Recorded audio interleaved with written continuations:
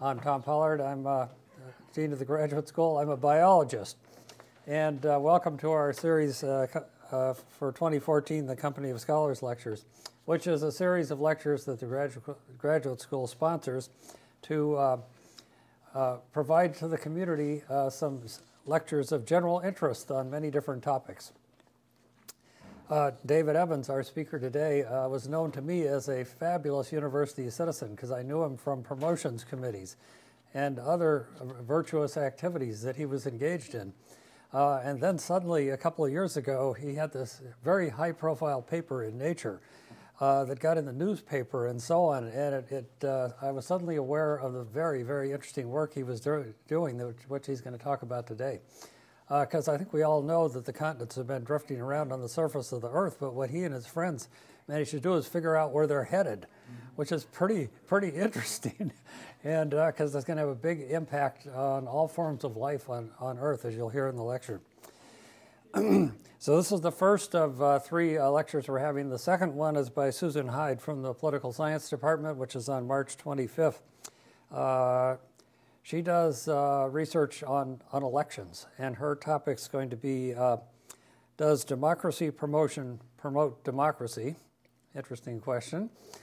And then Gary Tomlinson, who's sitting right back here, is going to speak on the 16th of April about 1 million years of music, which sounds like another fascinating topic. Looking back in time like our speaker today, and perhaps forward, I don't know. Okay, David is the Yale College graduate and got his PhD at Caltech and did a postdoc in Australia where he was working on some of the same things he's talking about today, I believe. He joined our faculty here in the Department of Geology and Geophysics in 2002 and was promoted to associate professor in 2007 and full professor in 2009. And you can see his title before you. David, welcome.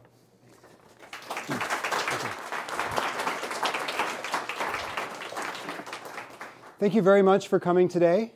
I will be stepping away from the podium, so I hope you can hear me in the back. Good, excellent.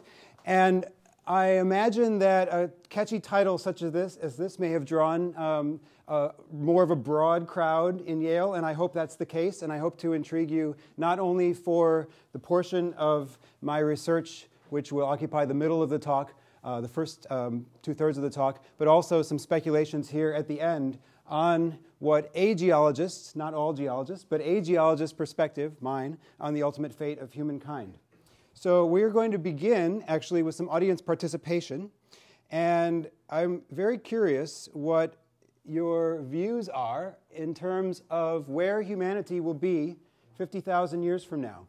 And so if you have an internet mobile device, you can go to this website, polev.com/majestic, or you can text 22333 and submit your answer to this multiple choice question. There is no right answer. This is far in the future. But where do you think humans will be 50,000 years from now? We have various options. We have natural extinction at the top. The first four are extinctions. The last two are survival. The votes are coming in. Natural extinction, which might be a meteor impact or a supernova blast or a pandemic disease. We have man-made extinction, maybe nuclear holocaust. We have extinction or transmutation by religious apocalypse, think the second coming, if you will. Conquest or annihilation by extraterrestrial civilizations. And then the last two are what I imagine very, very broadly what a possible, maybe optimistic scenario might be. Would we have a sustainable existence that's confined to Earth and perhaps just the inner solar system, the rocky planets, the Moon and Mars, but maybe just Earth?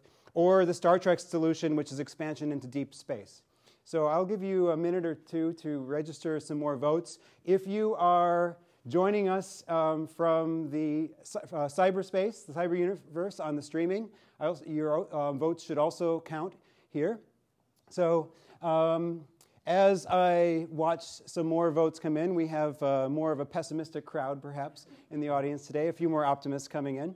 But what's interesting is that when I've tried this on my students in geology class I'm teaching now, I got a lot of questions about what about global warming, and do you consider that to be natural or man-made? Actually, I left that up to the audience. I think you will find, maybe I'll come back to that issue. Personally, I don't think global warming is capable of causing the human extinction. It might make us very uncomfortable. Okay, so this poll will continue to go on, and we have more optimists, and we have somewhere between a confinement to sustainable existence on Earth and the Star Trek solution registering there. So I'll return to this at the end and register some of my opinions as they come in. So we'll put this in the background and click it out, and here we go. So the talk will be in 3 parts. First, I'm going to introduce to many of you, I'm assuming no prior advanced knowledge in geology. I'll give an introduction to geology and what we call deep time, millions of years or billions of years in the past. And then that will segue into my research, which is the past and the future motions of continents across the Earth's surface using the magnetism of rocks. And then finally, we'll return to the subject of perhaps the ultimate fate of humankind. So to begin with, I will start with the concept of deep time and walk you through some of the most important events in the history of Earth and life on Earth from our perspective. And so the concept of deep time is one where you have to imagine a time scale. And the time scale can be shown vertically or horizontally. You'll see both in this talk.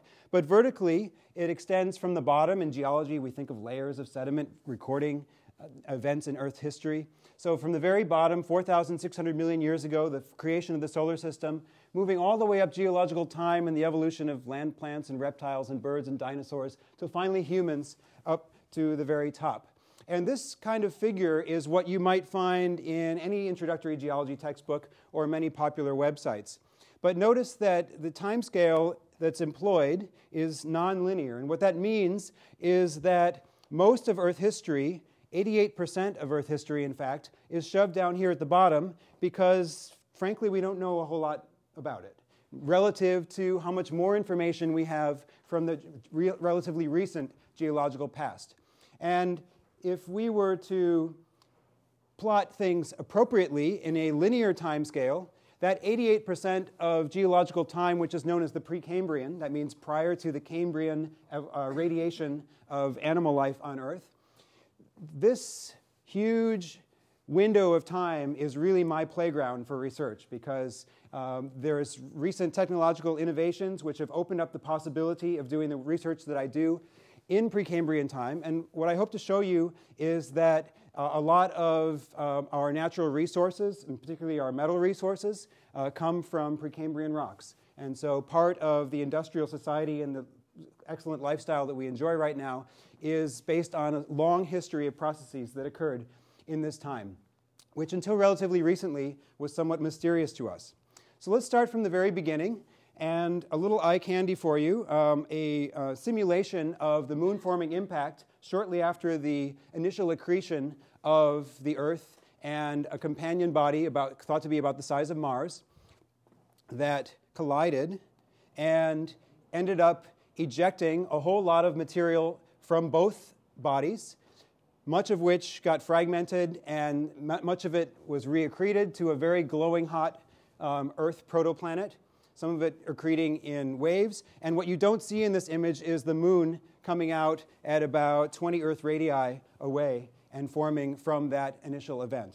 So there's various ideas in current research about how this may actually have happened, but the giant impact theory is really the birth date of effectively the Earth as we know it.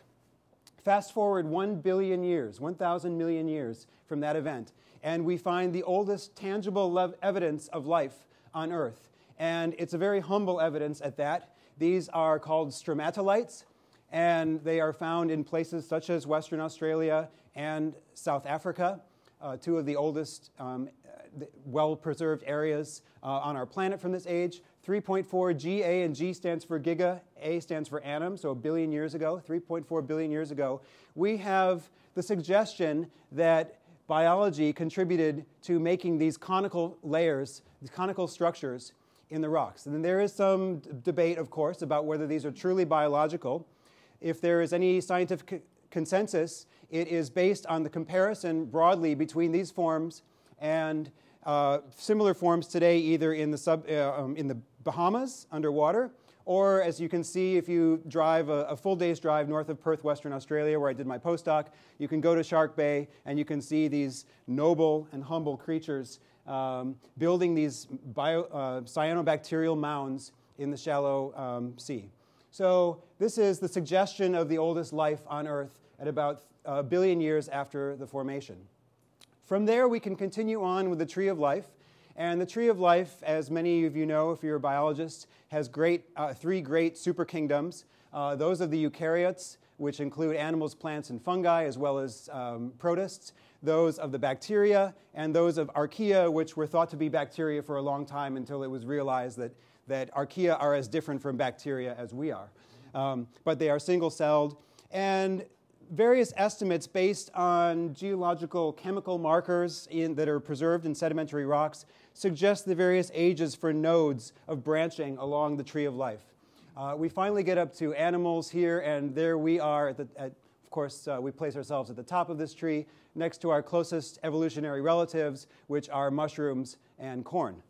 So this, I hope, gives you some perspective on the diversity of life on Earth and how small we multicellular creatures are in that kind of context.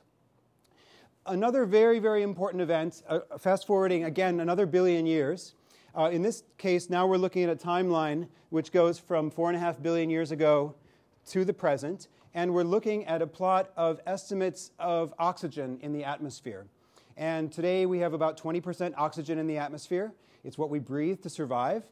But there was about the first half of Earth history when oxygen levels were vanishingly low. And this is a logarithmic scale, so each tick is a tenth less, 10% of the tick above it, of the oxygen concentration. So here we are at present with about 20% atmospheric oxygen, but you go back about a half a billion to a billion years, and you might be looking at 1% of that fraction. And before that, even less. And obviously, advanced life as we know it, ourselves, could not exist without the evolutionary innovation of oxygenic photosynthesis within the life's domain, to produce O2 as a waste product, and then the rest of life had to respond to this abrupt rise. So this is one of the major events in life history.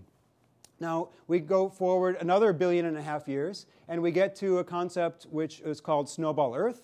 And snowball Earth is the concept and the hypothesis which is gaining support through the years, I think, which is that the Earth on at least 2 occasions, and perhaps as many as 5 occasions, around 600 to 800 million years ago, completely froze over, and froze over for as long as a few million years at a time.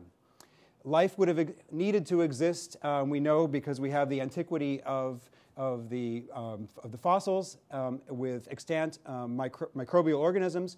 Life would have had to exist under the ice, but it was very, very extreme challenges. And in fact, some of the research that I do on the magnetism of rocks gives us indications that some of the ice deposits in these times were close to the equator of the Earth, and by inference, the entire Earth should have been covered. But that would be a separate talk in itself, or perhaps even a semester course on the snowball Earth hypothesis. What I'm hoping to do just now is give you these insights, these little snapshots and important evolutionary events in Earth history from a biological perspective, from the moon-forming impact to the oldest tangible evidence of life in the stromatolites, to the rise of oxygen, to these globally engulfing ice ages. These all set the stage for the Cambrian radiation of animals that happened abruptly about 540 million years ago. Now, if we were to truly appreciate this amount of time, the 4 billion years of Earth history prior to the Cambrian radiation of animals, I find it instructive to make an analogy with a calendar year. So if we begin a calendar year on January 1st, we get to June before we have the oxygenation of the atmosphere. We get to mid-November before we have the Cambrian radiation of animals. And you can see these various other events which occurred in a more recent geological time, all basically happening in December. The large coal swamps on the 1st of December. The largest extinction, the Permian-Triassic boundary, 250 million years ago. by this calendar analogy, is on December 11th. The dinosaur extinction on Boxing Day, the day after Christmas. And then finally humans come along at, if you include our Australopithecine ancestors as nominally human, they show up at about 8:10 p.m. on New Year's Eve. In fact, all of civilization, let's be generous and give ourselves 8,000 years of agrarian society. The technology that we use to become an agrarian society, do things like control yeast to ferment alcoholic beverages, that technology was invented 55 seconds before midnight. Perhaps just in time, you might say. Okay, so with that introduction to broad expanses of geological time, I'm going to shift gears and tell you a little bit about the dynamic motions of the Earth's surface and interior. And to appreciate that we have plates on the Earth, we can find this animation of earthquakes happening within a 3.5 decade interval from the latter half of the last century. And this is just passive recording and location from a series of seismic networks around the world of where the earthquakes are happening.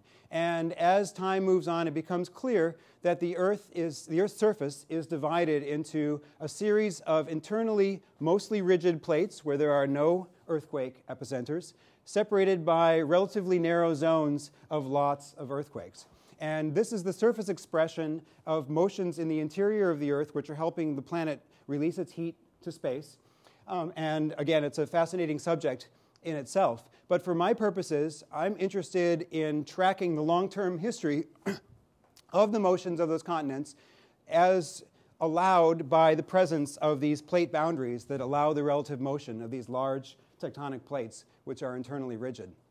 So this is how a geologist would look at the map of the world and see the plate boundaries. Each plate is shown in a different color. Some plates are entirely oceanic in character. Some plates carry continents with them. And notice that the edge of the continent is not necessarily a plate boundary, as we have, for example, right here in Connecticut. So for this reason, we don't have major earthquakes where we are at the edge of this side of the continent, and yet California and Alaska have earthquakes at the edge of that side of the continent because that side of the continent coincides with a tectonic plate boundary. So with that introduction to the Earth system, both in time and space, I can now tell you a little bit about my research. I'm sure many of you have heard about the supercontinent known as Pangaea, which started to break apart about 200 million years ago. At that time, initial time of breakup, a position that's close to us here in Connecticut was within perhaps a long journey's walking distance from Morocco in the Western Sahara. And, when in the last 200 million years, we had a rift system that spread North America away from Africa, and in doing so, opened up the Atlantic Ocean and carried us farther and farther away, not only from our initial counterpart position in Morocco, but also far and far away from this tectonically active mid-ocean ridge, thereby allowing us to live in a tectonically quiescent environment today. So, but this kind of animation it's actually relatively easy to do, and it was first done in the 1960s, and it was made possible because of magnetic variations that were observed by ships towing magnetometers across the surface of the ocean. And we could, as soon as we understood the structure of the ocean, of the seafloor, of the ocean basin, we were able to, in a sense, replay the movie backwards and draw this new ocean lithosphere back down the ridge to go backwards in time. So the solution of the Pangaea puzzle is a relatively simple one by tectonic terms. And to give you a sense of the kind of geological structures that rifting has left behind in Connecticut for your local amusement, we can look at the geological map of Connecticut, which was most recently compiled by a very famous Yale geology professor named John Rogers. And what you see in here are every color represents a different rock type across the state. And so you can go from one place to another and you can draw a map and you know where you are and you find a rock type that's that's distinctive, and you plot your position on the map, and you can trace these rock types around. And the red in this case corresponds with igneous rocks. These are typically volcanic rocks, and they are associated with that tearing apart of the crust 200 million years ago. Such rocks include West Rock and East Rock and Sleeping Giant and the Hanging Hills of Meriden. These are direct products of that tearing apart of the crust 200 million years ago. They are embedded within a series of sedimentary rocks that were formed in a great rift valley. So if you imagine what Connecticut was like 200 million years ago, you can think about going to East Africa today and seeing a big rift valley pulling apart. On either side of the central rift valley, we have what we call the western highlands of Connecticut and the eastern highlands of Connecticut. Highlands in a relative sense, of course. And in these areas, the geology has patterns that swirls around as if it was taken in a butter churn and swirled around, or in a mixing pot of doughy bread. And that's exactly what happened 100 million years prior to the rifting, because Connecticut was the site of a great collision zone. Looking at the geological map of Connecticut in a much larger context, of course, geology knows no political boundaries, so we can extend the central rift basin into central Massachusetts, and it dies out right around the Vermont-New Hampshire border. There's an equivalent basin throughout most of New Jersey, one in Gettysburg, and a series of these cracks in the earth that failed to develop into an oceanic rift. However, you can see, aside from those rift valleys, all these bright colors of greens and purples and pinks and oranges. These show what's called a tectonic fabric, an organization of the rocks, which you can almost imagine looks like someone took a carpet and rucked it up, and we're looking at the great corrugations of folds across the Appalachians. And that's what we think actually happened about 300 million years ago, when what was before in West Africa collided with what was in North America. So we had the continents colliding at 300 million years ago and tearing apart at 200 million years ago. So the supercontinent Pangaea existed for that 100 million years. And during that time, we would have expected the site of Connecticut to be truly a great mountain range, something like the Himalayas. If we imagine an artist's conception of a cross-section of the mountain range that created the Appalachians, you see all those swirly patterns that you saw expressed in the geological map of Connecticut and New England, and you can almost imagine the movie that must have occurred to produce the compression on this cross-section and the landscape that may have existed at that time.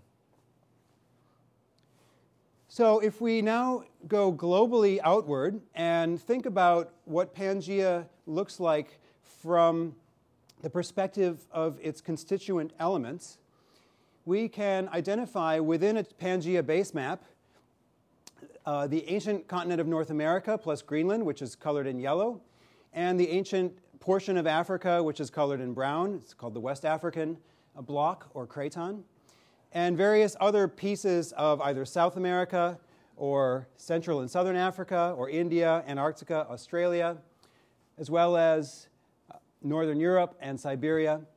And the Pangaea continent is composed, according to lots of geological studies that have mapped the areas and recognized compatibilities of geology from one region to the other, it is composed of a series of building blocks which did all collide and come together. And that is represented on this map by these black regions with the red outline. Those are the collision belts, the great mountain ranges that welded Pangaea. If we were to remove those, we can now see the building blocks that we would like to put together in an arrangement that existed prior to Pangaea, and that is the principal puzzle that I'm trying to solve in my research. Where was West Africa relative not only to North America, but relative to Amazonia, relative to the Congo block or Congo craton, relative to the Southern African block or called the Kalahari craton? There are about 13 pieces in this puzzle, and since I've been doing puzzles since I was, before I could speak basically, I find this to be an extremely frustrating puzzle because with only 13 pieces, how is it that we cannot solve this so easily? Part of the problem is that the picture on the puzzle has been smeared, has been partly erased by subsequent geological events, and of course there is no box by which we can see the answer to that puzzle.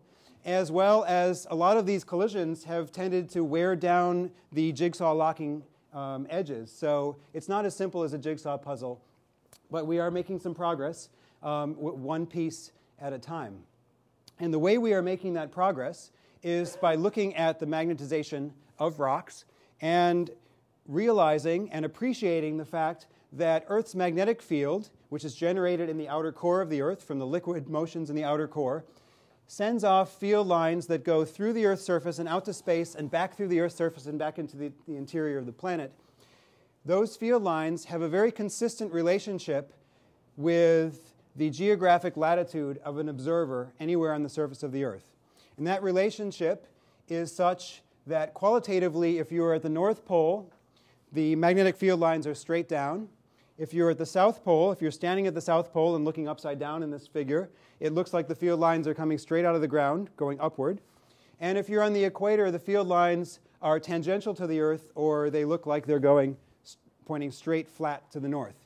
And the angle of intersection, that vertical angle of intersection between the Earth's surface and these field lines, very systematically, according to this formula, where I is that vertical angle, we call it the inclination, and lambda stands for the latitude on the surface of the Earth. And a couple of trigonometric functions, and that allows us to take a rock sample that formed many millions of years ago, understand that the geological context in which that sample was taken, such that, for example, if it's in a series of sedimentary layers or volcanic layers, we know that those formed horizontally, and therefore they've formed a nice approximation of the Earth's surface, measure the magnetic direction in those samples, and therefore obtain this inclination, and from that we can infer the latitudes. So this information is what we will use to draw maps of the ancient world, one block at a time, and many, many ages at one time. So we need to go into the field and collect a lot of rocks from a lot of different ages. I'm usually asked by lay audiences, how do you know where to go? And the answer is all of those geological maps that had each color for the different rock types, those are done not only at the scale of the state of Connecticut, but also quadrangle scales. They can be very detailed maps.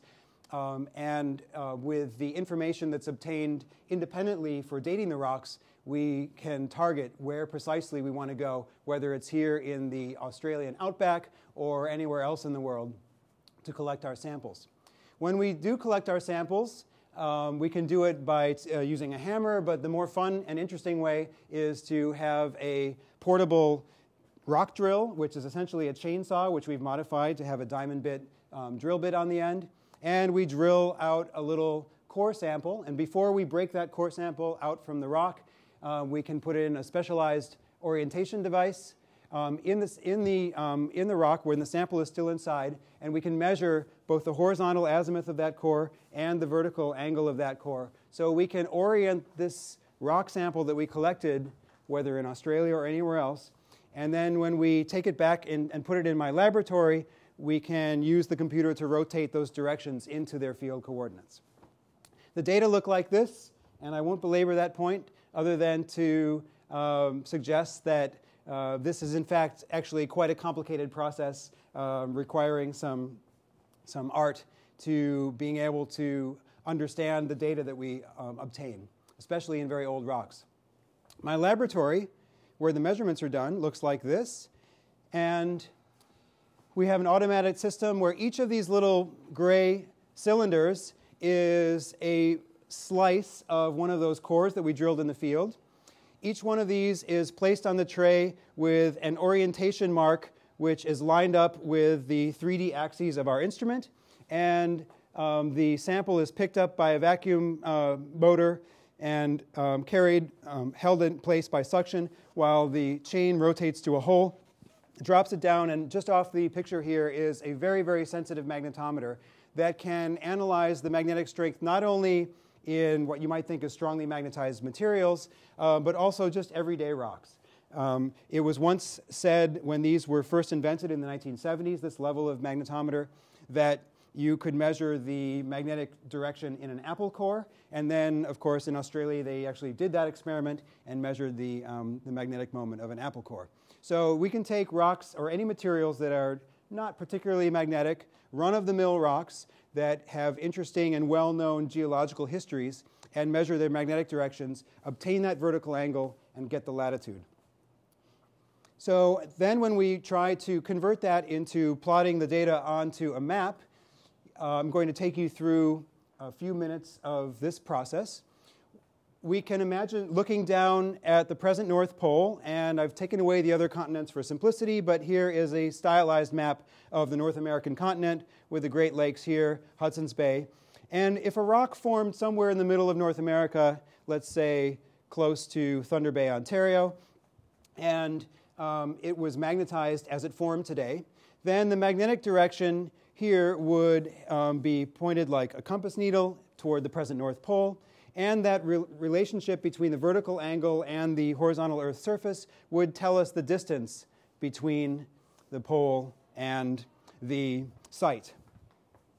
However, if we look at another rock, which perhaps may be from, say, the state of Wisconsin, which is, say, 450 million years old, and we take its magnetic directions and we measure those, we can see not directions corresponding to today's field, but we see them deflected in a different direction. And this is, in fact, a representation of the actual data from 450 million year rocks in Wisconsin. And we can, through mathematical and geometrical manipulation, compute an ancient position of the pole relative to the site. And that ancient position of the pole is different from the present North Pole. And then the last step we need to do is, if we are identifying the relative motion or relative position and location of a site and a pole, and if we want to reconstruct the continent now to its ancient latitude, you just do a rigid body rotation. You can imagine holding my arms as a rigid beam here, and we're going to shift the continent and this magnetic pole, shift it over until the ancient magnetic pole reaches the present North Pole. And that same shift that I applied to the continent gives rise to a reconstructed position of the continent, which at that time lay along the paleoequator. And I've added... Yes, assuming always that the geomagnetic dipole axis is parallel to the rotation axis. And that is a fascinating subject of discussion. All of the tests that we have given that assumption have passed to within about 5% accuracy. When we average over a few thousand years and of time, and if we are willing to allow the freedom of not knowing a priori whether the magnetic pole that we're pointing to is a north pole or a south pole due to the fact that the magnetic field reverses occasionally. Thank you for that point of clarification. So we can say from these directions that the ancestral continent of North America lay along the paleoequator. We call it Laurentia. We know it was joined with another continent of northern Europe called Baltica. And that is essentially how we go about doing these reconstructions. Now, I'm going to take you back to the initial assembly of fragments of North America back about 2 billion years ago, almost half of the age of the Earth, and show you some of the recent results from my laboratory that have given rise to a hypothesis, a model, that suggests that the current amalgam of North America, and for geographic reference, that is Lake Superior. This is the state of Minnesota, the 49 parallel border with US and Canada, and then much of the Canadian Shield is beautifully exposed ancient rock through Hudson's Bay and over toward Yellowknife, Northwest Territories.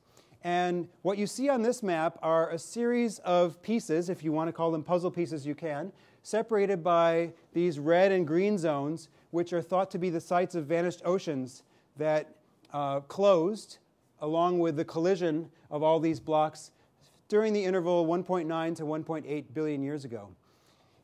Previous to our work, it was recognized that these suture zones, these tectonic suture zones, were the sites of vanished oceans that closed. But the prior configuration, which even went as far as to name the oceans, Maniquin Ocean, Snowbird Rift or Ocean, didn't really know how wide those oceans were.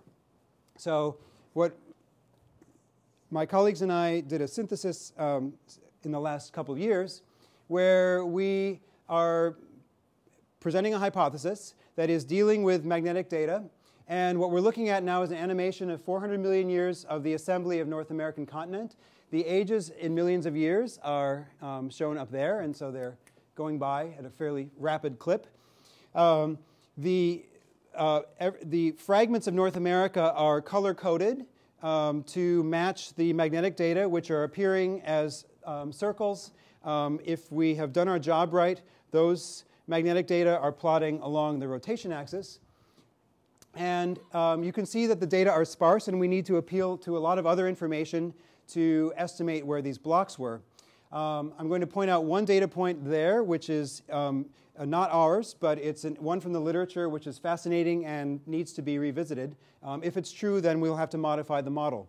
But what you can see from this diagram is that we are accounting for all the blocks, including, for example, Wyoming, which started off near where Wisconsin is and moves over to join Western Canada. And then Western Canada and Greenland assemble first, and then finally the portion of Eastern Canada comes in on the side at the end. And from this history of 400 million years, we have at least a working model now for the creation of the North American continent. And this took a lot of organization, and there's special software to be able to do this.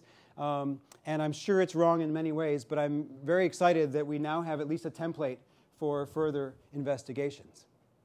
We've taken this now globally, and the fragments of North America now from time interval of 2100 million years, moving forward in time. The fragments of North America are plotted in the northern hemisphere and upside down in your orientation for reasons we think that we have various reasons to suggest that it was in the northern hemisphere at the time. Those are shown in yellow, and the other blocks of the world are color-coded according to what continent they form in now. And we can just imagine the millions of years going by as the current continents assemble for the first time. So we think offshore of northern Canada were the fragments of what would eventually become Siberia. Portions of Australia, shown in blue, still yet to come together. Portions of South America in light green and Africa in red. India in purple, still and Asian blocks in purple, northern India, southern India, far away from each other. Once again, this kind of model is tied loosely by a series of data which are being plotted in the northern hemisphere there. There's a lot of room for improvement, but what I'm most excited about is, for the first time, our community is being able to assemble some templates by which we can really look and set up a global hypothesis for some of these motions. All right. This can go on for another 400 million years, but I think we should move along. One of the key aspects of this interval of time in what we think was the assembly of the Earth's first supercontinent about 1.8 to 1.6 billion years ago, which has been called Nuna. That supercontinent is, the assembly and the breakup of that supercontinent is known globally as occurring during a time of many, many mineral resources. And another part of the project that I'm very excited about is that we, in addition to our magnetic results and our simple polygons that we're moving around the surface of the Earth, we are also integrating our work with extensive databases of the ages of rocks and mineral deposits. And if you're a mineral expert, you'll recognize that nickel and copper and platinum group elements go together, that gold and copper sometimes go together, iron oxide, copper, gold, volcanogenic massive sulfide deposits, lode gold, unconformity uranium, Mississippi Valley type lead zinc, SEDEX, sedimentary copper. All of these now can potentially be mapped and charted and move around with our grid to be able to see where these deposits formed, not on today's present grid, but more importantly, on the paleo grids and what was the tectonic environment. And these black symbols here are representations of where we think the ancient plate boundaries were that were accommodating these continental motions. So I'm very excited about this as an exploration tool for mineral deposits moving forward in time, and we will see this theme recurring as we think about long-term sustainability of our civilization. In fact, I think many of you may have thought that if I'm talking about projecting continental motions far into the future, that would have our bearing on the future of humankind. Actually, I think the more important aspect of our bearing on humankind is that the work we're doing in the ancient Earth to be able to locate many of these mineral resources. So finally, we will go to the future, and we will talk about this paper to which Tom referred in his introduction. And that is the question of whether there will be another supercontinent. And we certainly have enough time left over to assemble new continents. A part of the next supercontinent is already being created in the amalgam which is Eastern Asia. India has collided with Asia already. Australia is moving north and shows no signs of stopping as it plows through New Guinea and ultimately the Philippines and ultimately Taiwan and Japan to collide with Eastern Siberia. But what's less understood is whether, as a thought experiment, whether we might expect the current westward motion of the Americas to continue all the way across the Pacific and join Asia from that direction, or whether we expect the Atlantic Ocean to stop spreading and to turn around and become another collision zone in an accordion type of fashion of supercontinent cycle. Or in our paper, we made the alternative suggestion that the Americas have moved as far west as they are going to move, and thereafter are only going to move north-south. Australia, we know, has moved as far east as it's going to move and has already begun moving north. And to explain the details of this would require another hour, so I won't go through that. But one point I want to make is that this captured media attention because of the speculation and the broad thinking in terms of what could the world look like 50 to 100 or to 150 million years ago. But in reality, the disclaimer is that is all idle speculation and is not, in fact, science. Yes, it's a prediction, but if you set up an experiment that you need to wait 150 million years to see if it's verified, it's technically not really a scientific hypothesis. It was useful, however, as a thought experiment because it was our way of relating to people what we did find, which was science, which was a relationship between 3 ancient supercontinents and the 2 transitions between those ancient supercontinents, where we did find motion that would be akin to the Atlantic stopping, opening, and akin to the Americas moving north-south and not going any further west and not turning around to the east. But again, to explain that in detail would require rather advanced topics, so I'll leave it there for now. But just for your amusement, we can see, according to our model, 150 million years into the future, Australia arriving and crunching up the rest of Eastern Asia, and our long-awaited partners in South America joining us here in Connecticut. And so this was the Amasia model that is not science. It literally took me about 3 minutes to arbitrarily put these maps together. But they are a good way of thinking about where we sit relative to a long succession of supercontinents that may be coming and going. And the work that we were doing on the ancient supercontinents, I think, is actually scientifically testable as a hypothesis. So this did make a media splash just about 2 years ago this week. 2 of my graduate students were my co-authors. They were first and second author, and they were able to handle all the media frenzy. New York Times did a very good job and suggested now we're looking down at the South Pole with both the current grid of continents and the future motion of closure of the Arctic Ocean, the ancient location of the center of Pangaea off on the equator underneath Africa. And the 3 predictions that we set up were that either the next Pangaea would form back where the old one was, or it would go all the other side, or we would have this intermediate one in between. Now, if any of you have done anything that has captured media attention, you can take all of these posts and find your harshest critics on the internet. So we have one critic who suggested that some PhD student got a 5-year grant and $100,000 salary per year for the study's findings. I think we're still striving to give our PhD students $100,000 a year. Far from it. So we have that criticism. We have another criticism from this gentleman who was just flabbergasted at the paucity of intelligence to think that such inelegance could arise from Yale University. But then I think he kind of gives himself a little discredit by suggesting that thermodynamics' second law insists that could not happen. So anyway, you really get a good reality check on the societal framework of your science when you actually do make a media splash. However, there are some more positive assessments, and I'm always going to be grateful for this lady who has rendered her actually rather quite positive opinion about the work. Okay, so we continue to make progress in these past and future motions, and now I want to return to the final aspect of the talk, which is thinking now about the billions of years of evolutionary history and tectonic history of the Earth, thinking about where humans fit in this all.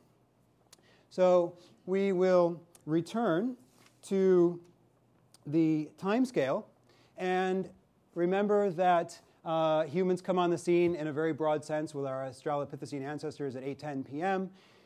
Actually, on the same kind of calendar year analogy time scale, the countdown, the New Year's Eve countdown, would actually go 150 years per second.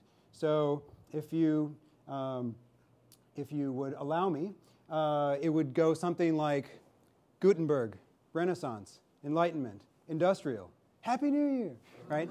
So 150 years a second. And so I gave you a poll at the beginning of the lecture of 50,000 years into the future, because 50,000 years ago is, according to some anthropologists, about the time when we started to really emerge from our more primal roots, developing some music by that time, starting to work our way towards, certainly control of fire, work our way towards domestication, a little early before that. But so 50,000 years into the future is enough time to really think about, well, this could be a really long-term prospect for thinking about the human race. And I'll now register some of my own opinions about these 6 possibilities. The first one, the natural extinction by meteor impact or supernova explosion, I think the chances, geologically speaking, the chances of that are very small on a 50,000-year timescale. In terms of man-made extinction, this is, of course, a real possibility, but I would like to pursue a more optimistic agenda than that when I think about my own life's goals and so forth. Religious apocalypse and ET civilizations, I personally don't subscribe to. And then these 2 options for whether humans are going to survive either confined to the solar system or confined into expanding into deep space, a la Star Trek. Actually, the nearest star is about 4 or so light years away. There are planets orbiting around stars that are within, say, 10 light years from us. But the speed of light is so fast that for us to actually propel a vehicle to get there would take really, really long time. And I don't think 50,000 years is enough time to do it. So really, when we think about 50,000 years, my hope is that we will try to find solutions that really exist on Earth.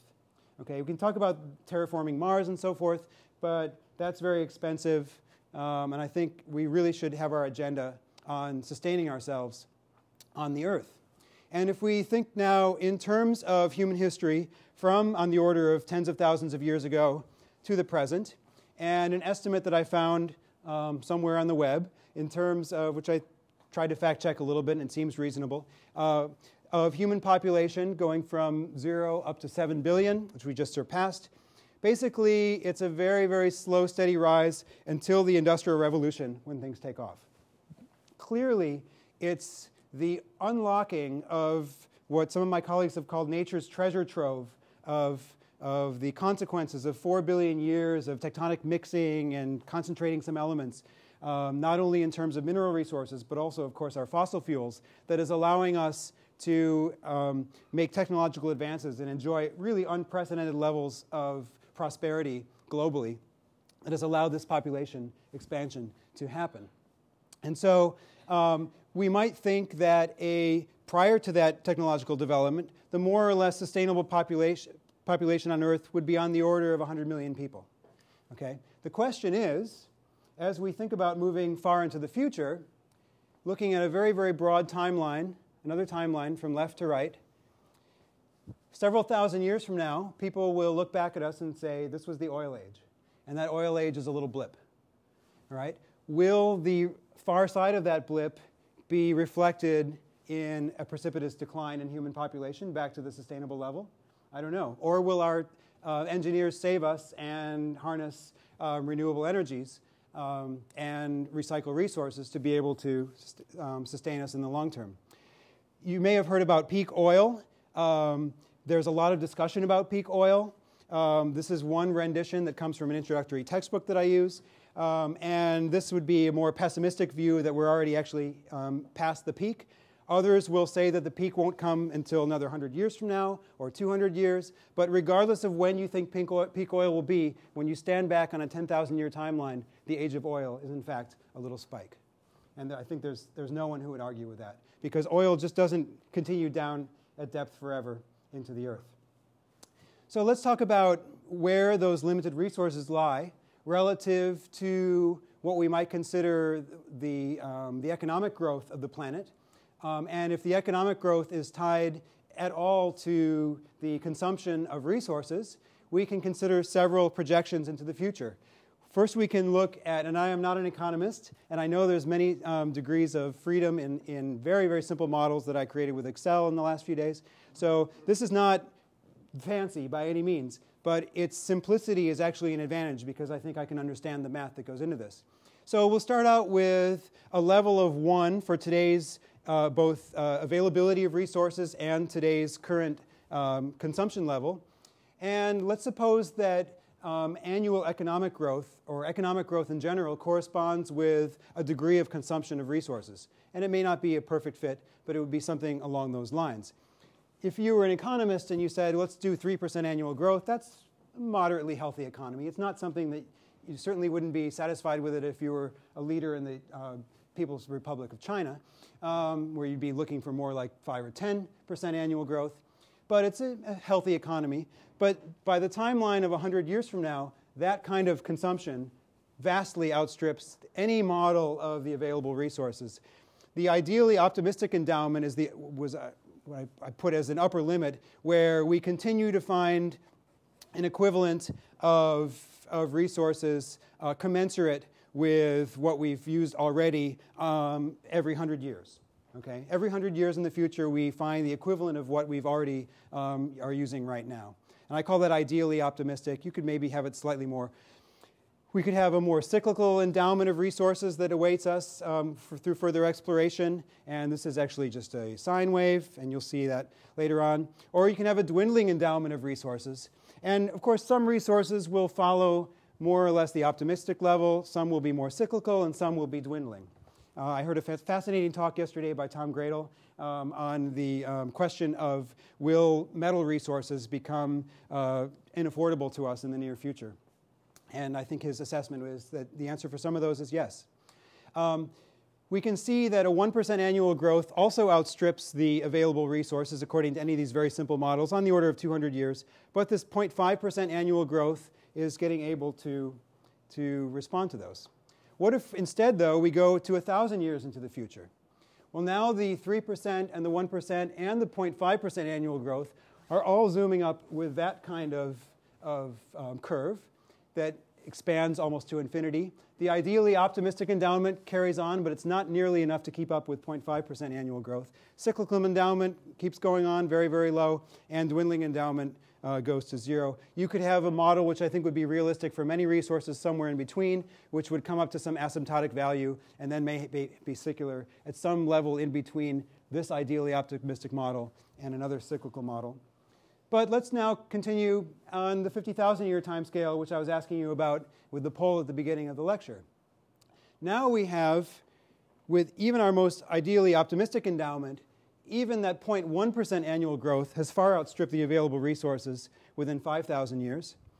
And by even about 30,000 years in the future, even 0.02% annual growth vastly outstrips the available resources. So you can see with these kinds of curves that any kind of compound compounding annual growth will, at some point in time in the distant future, lead to a curve of that function relative to resources which are ultimately limited on the Earth. So this leads to the conjecture that truly long-term sustainability at any time scale into the future equals 0%, not 0.02%, not 0.01, strictly 0% economic growth. All right? And commensurate with that is that because resources are limited, we can't just throw them away. We have to begin to co-adapt with our global environment and move on a path toward nearly 100% resource recycling. Now, so that may be sobering news, and it could be very sobering news if we return to the thought of us here at our New Year's Eve party, because as we count down the 150 years every second toward the future, we think, well, 50,000 years from now on this kind of time scale is not that far in the future. And if we're thinking about maybe a long-term agenda of the human race, if you're an optimist and you'd like to see some sort of sustainable development, I think it's just a matter of time before we migrate from the current growth-based economy until a new model, which is essentially recognizing that the only sustainability in the long run is flatlining and recycling. So with that, I am happy to entertain your questions, and I thank you for your participation.